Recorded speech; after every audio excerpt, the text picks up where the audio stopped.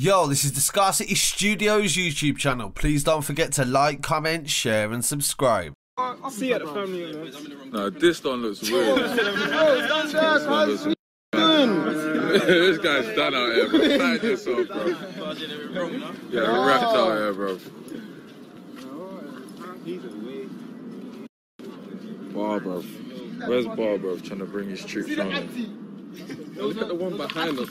This one is dodgy, though. He looks like a priest or something. Police have classed this group as an organised crime group, and it involves 16 people in a county lines operation, and at least 3 of them have identified as members of 6-7. The rest of them are from Lower Tulse Hill, so LTH area, right next to Brixton, southwest London. The county drug line operation involves several different lines that covered the southwest of England. The members that I've identified so far are Rocko, C-Rose. I've seen several others in the videos as well, like 6-7 music videos. 6-7's all about cake. I can make a young boy start earning wage. Brixton Hill, that's my zone. If we ain't gang, please don't grow. These my bros, I got their back. They got mine too, no hole. More man catch them ops and they dash. You can tell they ain't got heart like that. This is also where the police executed a raid to discover a stash of heroin, which they related back to the case. 6-7 as a group, including Rocko, has had great success. They are one of the pioneers of UK drill, working with the producer Carnes Hill and also accumulating millions of YouTube views. The case was for a conspiracy to supply Class A drugs, crack cocaine and heroin in what they classed as an organised crime group. The group has been jailed as a result of a joint operation by the Met Specialist Crime, South and Kent Police and the operation team Raptor. The team focused on disrupting and dismantling criminals linked to county lines, drugs and the exploitation of vulnerable people. Between August 2018 and November 2018, officers identified the gang were running 5 county lines. So it'd be interesting to find out, which they never do reveal, but how they obtain that information. I'm not sure if there's people talking or if it's just generally good police intelligence. The first line was called the Psy Line. The Psy Line was from London into Bognor Regis, Sussex, and it was ran by Bamgboye as the primary owner. Walcott-Holder and Thomas controlled the line for short periods while Bamgboye was absent. Initially, Thomas acted as a runner for the gang. That's a low-ranking position, and he was later promoted through the ranks to become responsible for the resupply of the drugs to the Bognor Regis area from London, and oversaw the transportation of people to run the physical dealing, a role that Leigh carried out. Phone records showed that Leigh regularly updated Thomas on the profit made and the amount of product remaining. She also frequently travelled between London and Bognor Regis to resupply the line. Thomas relied on a network of others in order to perform his role, including Mackey, Nugent, Allison and Bailey-King. Mackey was present on every identified journey carried out by Thomas, acting as a driver on the majority of the trips. The second drug line they caught them with was the AJ line, owned by Thomas, was frequently operated in towns and villages on the borders of Berkshire, Hampshire and Surrey. Its periods of operation coincided with the presence of either Thomas,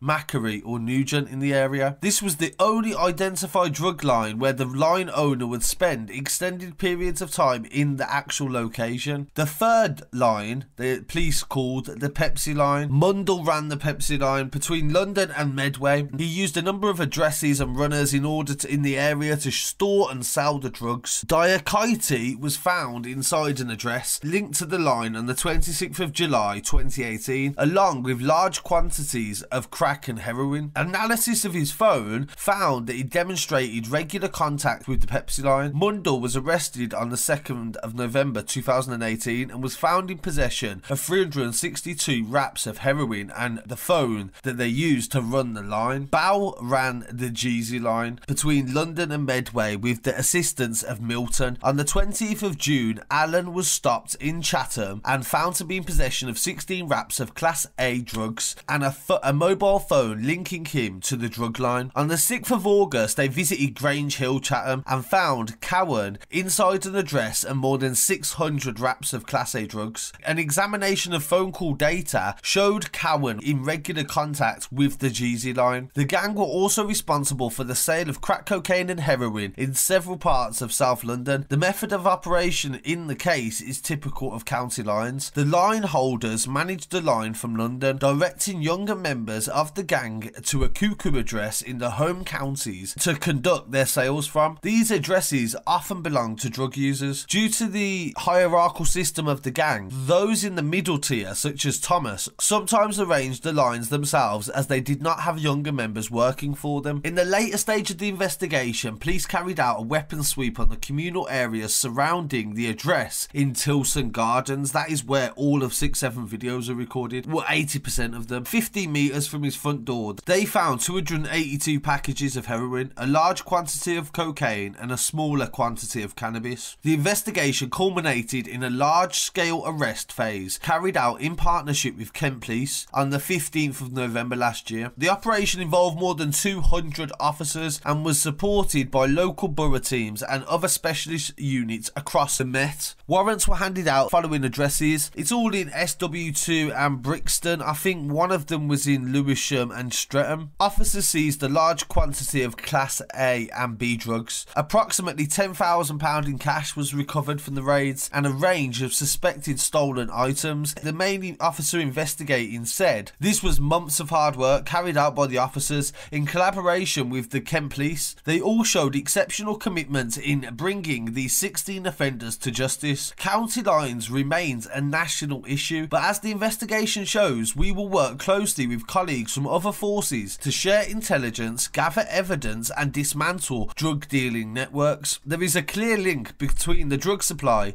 and the violence we see unfold on the streets of London. By disrupting the activity of these organised crime gangs, we have reduced the violent activity which blightens the community in the months prior to this investigation. They're saying that the organised crime group they've labelled them as is responsible for a lot of the crimes and violence that has occurred in the area in the months before this raid. So it's an absolutely crazy story. I'm surprised, to be honest, to see some of these main 6-7 guys in this story. I'm sure there's others involved in this that I haven't identified yet. Potentially some of the Lower Tulse Hill man, because they are always masked up. But I'd love to hear what people have to say on this, so please don't forget to like, comment, share and subscribe. The Scarcity Studios YouTube channel. Peace. Bro, whip that flick. I tell them holler me when it's ready. Rap peps, I do plenty. How much time did my hands start hurting? How much time did I press T on the scales to make sure it's accurate? We talk about chat, but most of you were just bummy. Look at my face, it's funny. Cause the ops don't make no money, and when it's go time they run. Shit, don't wanna get done.